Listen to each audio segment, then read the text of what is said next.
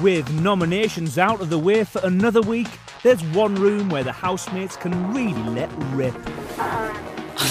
The diary room.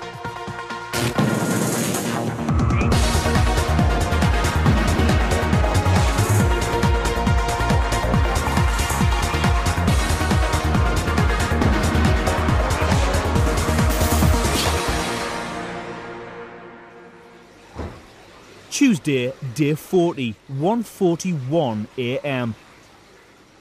Most of the housemates are in the bedroom.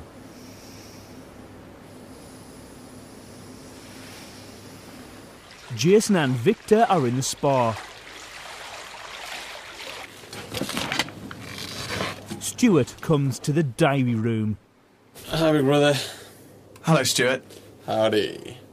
I've come to tell you about a journey that I'm about to embark on to reach spiritual enlightenment throughout the calm peace of the night. Basically, it's called the 1,000 press-up journey. I think every man knows when he's ready to take the 1,000 press-up journey, and it's just my time. Stuart, Big Brother wishes you luck with the journey and looks forward to hearing of your progress.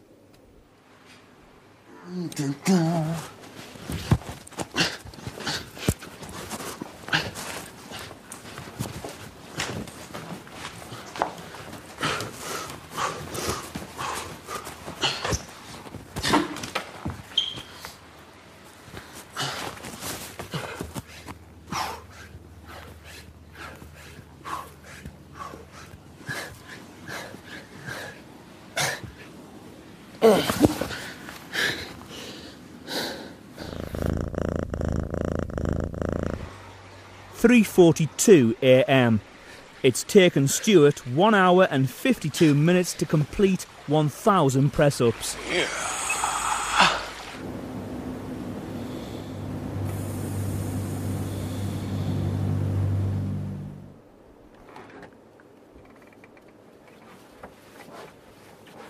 Well, my journey is complete.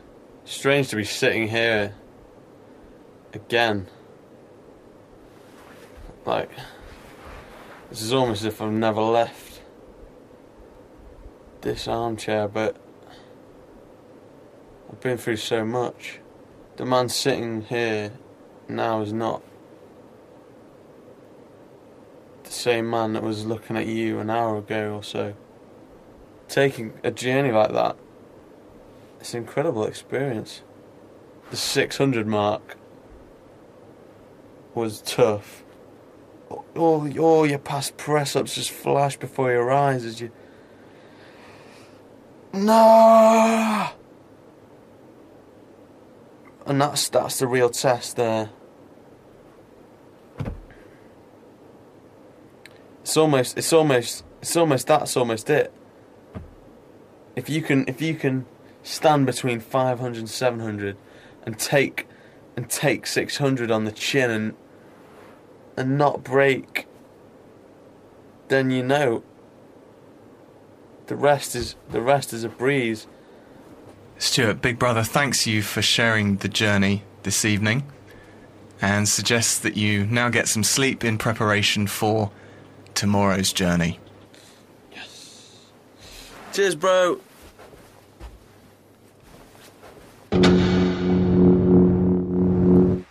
(10:06 a.m). This week's task sees the house transformed into Big Brother Primary School, with Big Brother acting as headmaster and the housemates as the pupils. All this week, the housemates have been subjected to schoolboy tricks, which have been set up throughout the house. What did I miss? What was that? I went to the loo halfway through the night, and I went, and there was a cling film covering the... because you said something about it, you know? Yeah, no, Victor's the one who had this trick among his friends, you know, Victor done this before, kind of thing. So obviously my finger's pointing at him right now. It wasn't me!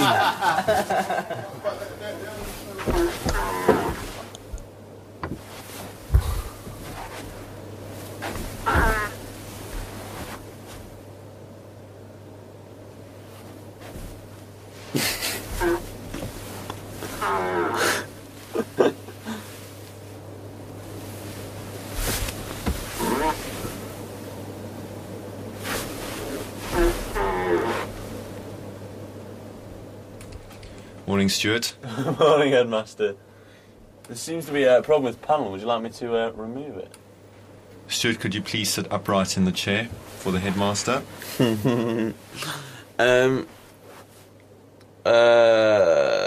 Could we get another sort of cart? It's not a carton, is it? It's not a jug. It's something of milk. I think what are the 4-pint ones? The headmaster's noted your request. Okay, cool. Is there anything else? No, that's fine, big brother. Thanks. Thank you. Ha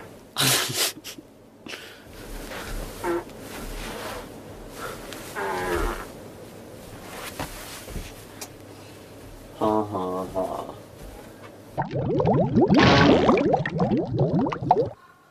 10:14 a.m. Michelle and Shell are in the bedroom. That was crazy, diving out of bed and sitting on that bench. I know, it was like being back at school and still being sort of half awake when you get to school. Or still waking up on the way to school. No thank you. The rest of the housemates are in the living area. Daniel, who's been suffering from a sore throat all week, is called to the diary room. Hello, Headmaster. Morning, Daniel. I'm not even going to acknowledge that. Right, what we got here then? Morning, Daniel. How are you feeling this morning? All right, I can speak this morning and I can swallow, which is always handy. That's good to hear. Yeah, good. But obviously the pain's still there, and as you can hear, my voice isn't 100% how it should be. Okay, Daniel. The headmaster would like you to do a battery change. Yeah, will do. Then can I be your head boy?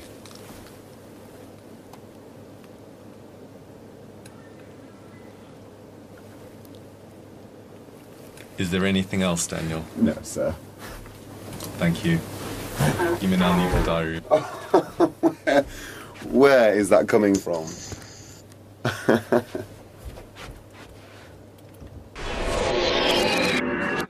6:04 p.m. Earlier today, Big Brother announced the results of this week's nominations. Both Ahmed and Becky received the most nominations and will face a public vote this week. Victor, who was unable to nominate this week, comes to the diary room to talk to Big Brother. Results of the nominations are in, and I live to fight another day.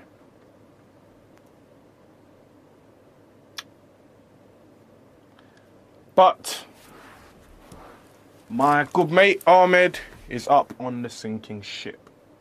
The straight talker is up for eviction. I don't want to see him go. I like the guy. He's a good, straight down the line, hard line, honest man. He's like full of integrity and honour, you know. And he's absolutely hilarious as well. He's one of my favourite people in here. I'm quite glad I met him, man. The geezer cracks me up. Becky's on the sinking ship as well. Up for eviction, you know. Feel sorry for the poor girl because she's just come in and she's been stuck in the middle of a war zone. But, you know, when I first saw the girl, I thought she, you know, looked a bit like Splinter from the Teenage Mutant Ninja Turtles. You know, I think she was a bit tired or something, but she looked a bit like rodent-like. But I think my view was obscured by Nadia's jaw. No hard feelings there, Baxter. Do you know what I'm saying? But I don't want Ahmed to go, you know. If I had to choose between the two of them, I'd choose Ahmed. And that's not because I don't like Becky, it's just because Ahmed's my boy. You get me, so... But, you know, it's up to the public. Tuesday, day 40, 9:41 p.m. Michelle, Stuart, Shell and Dan are in the garden. The rest of the housemates are in the living area. Earlier today, Big Brother revealed that Ahmed and Becky will face a public vote on Friday. Jason, who along with Victor was unable to nominate this week, comes to the diary room. How's your evening been so far? How's your evening been? Quite slow, to be honest. Is there any chance of getting a video? How do you feel about the nomination reveal? I was shocked, to be honest, but I'm really glad that I'm not up, because I actually thought I would have been up this week, and Victor's not. But same thing, I think Ahmed will come out of it all right, to be honest.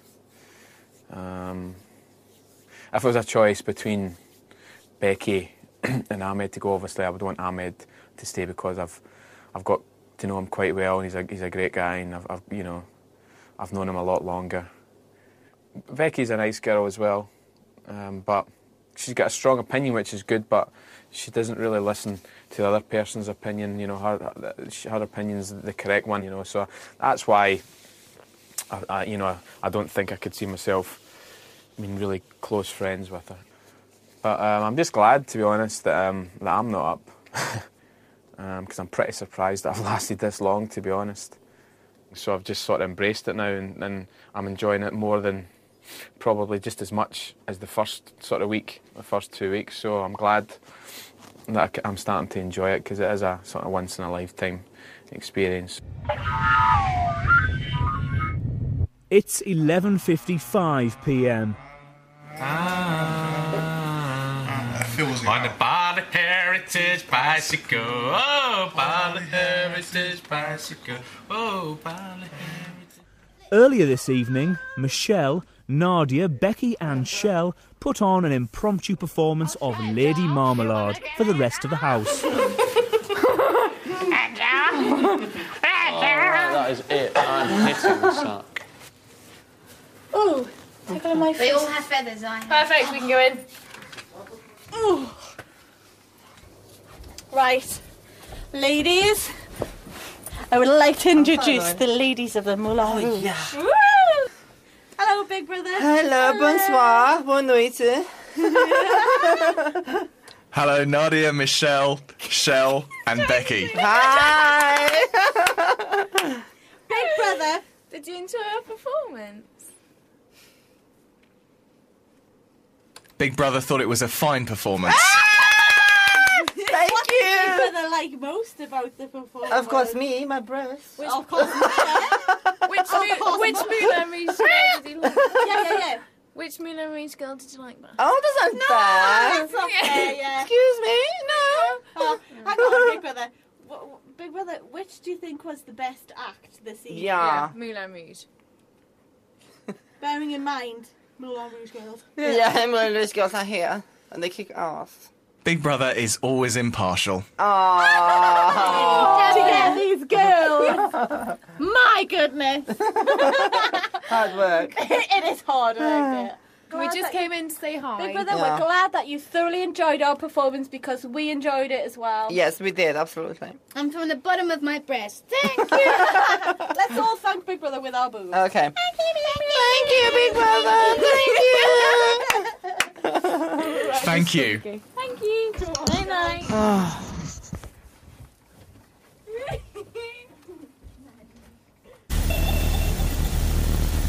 Wednesday, day 41, 11:13 a.m. Yeah, are you dancing? It's a club. Yeah, later. Yeah, I'm gonna ask for a PE kit, because we had no one's worn one, innit? Get one for me as well. The rules of this week's task state that if housemates wish to take exercise during school hours, they must wear a PE kit.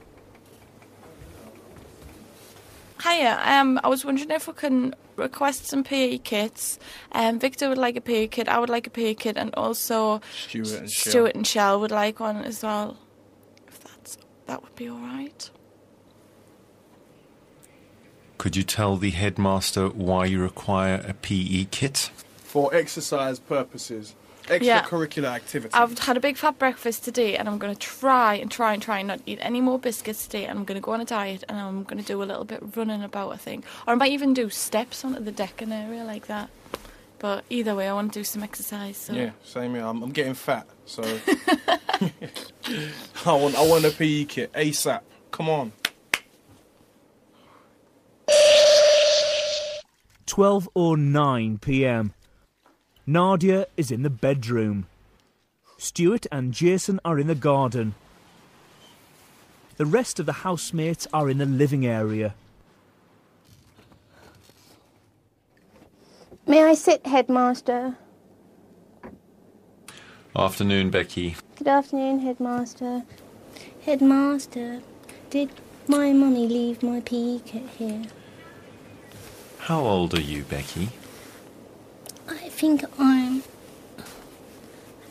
6 or 7. 6 3/4.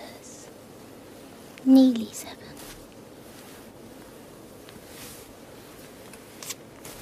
How old are the rest of your pupils? I think they're 16. I'm very clever. How are your fellow schoolmates? Daniel has a pain in his throat that goes vroom, vroom, vroom, vroom, vroom. Vroom, vroom, vroom. Vroom, vroom, vroom. Vroom, vroom, vroom. Does it over and over and over and over again. And no matter what he takes for it, the medicine just doesn't work. Maybe it's this word that my sister told me, psychosomatic. That's a big word for a little girl. See, I said I was clever. Why do you think Daniel's ailment is psychosomatic? Because he says, I can't eat. And then he eats. And then he says, I shouldn't talk and sing. And then he sings. Both of the bullies have mentioned it. Like Jason said, well, you can eat all right now. And he said, it feels better now. That was a good one. It's 2:55 p.m. This is the headmaster. Could Ahmed please come to the diary room? Oh, wait. Ahmed is called to the diary room for the first time since the nomination results were announced on Tuesday evening. Afternoon, Ahmed. Good afternoon, Headmaster. How did it feel when you heard your name yesterday? Did I? No surprise. I want to stay here, but I like to hear my name. Ahmed. That's good to hear your name. Why were you not surprised? Oh, because they see me as an outsider. I don't drink, I don't smoke, and I speak my mind. I'm honest about that, and people, they don't like it. Becky, even although she smokes, I like her. There's no physical attraction. It's easy to debate with her, it's easy to argue with her, it's easy to have a fight with her, and it's easy to have a war with her, it's easy to laugh with her, so that's the reason I like her. People thought that she was a soft target, and she has been nominated. I didn't nominate her, because I don't believe that the last to come in must be the first to go out. I don't believe that. I tried my best to protect her, but still, she is with me on the sinking ship. The sinking ship.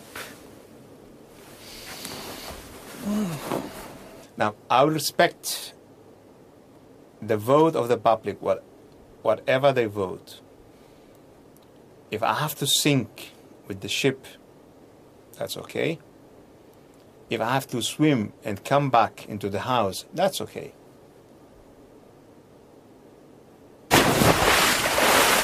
It's 11:26 p.m. Earlier today, Big Brother gave Shell the news that she received a first-class honours degree from her university. Big Brother has thrown a graduation party in the house to celebrate Shell's degree result. Easier to have it closer to the end. So This is Big Brother. Would Becky come to the diary room? Oh, I thought it was going to be Katie. Okay, next. Roll the dice. No, just let's. I'm out of it. Hello, Big Brother. Hello, Becky. How are you today? I'm good, thank you. I'm a graduate. How did it feel when you heard your name in the nominations yesterday? I told myself to be prepared for it. The last one in is the first one out. You stick with the people you've already known, and you are afraid of the outsider. The outsider is the newest person in. That's why.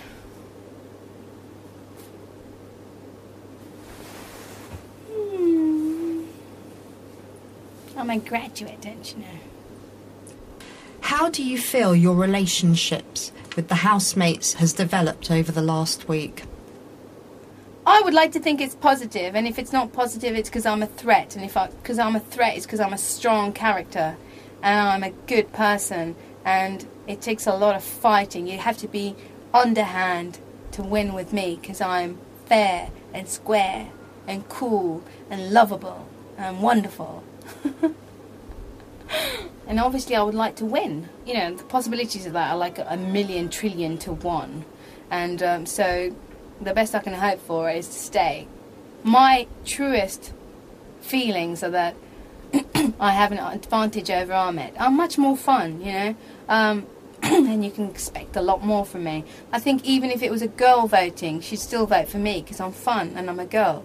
And I'm a girl's girl as well as a girl's boy, if you see what I mean. And he's a man's man and quiet and solitary. But, it's down to the public, really, now. Who goes? You decide. To evict Ahmed, call 090 1121 214401. To evict Becky, call 090 1121 4413. Or text the name of the housemate you want to evict to 84444.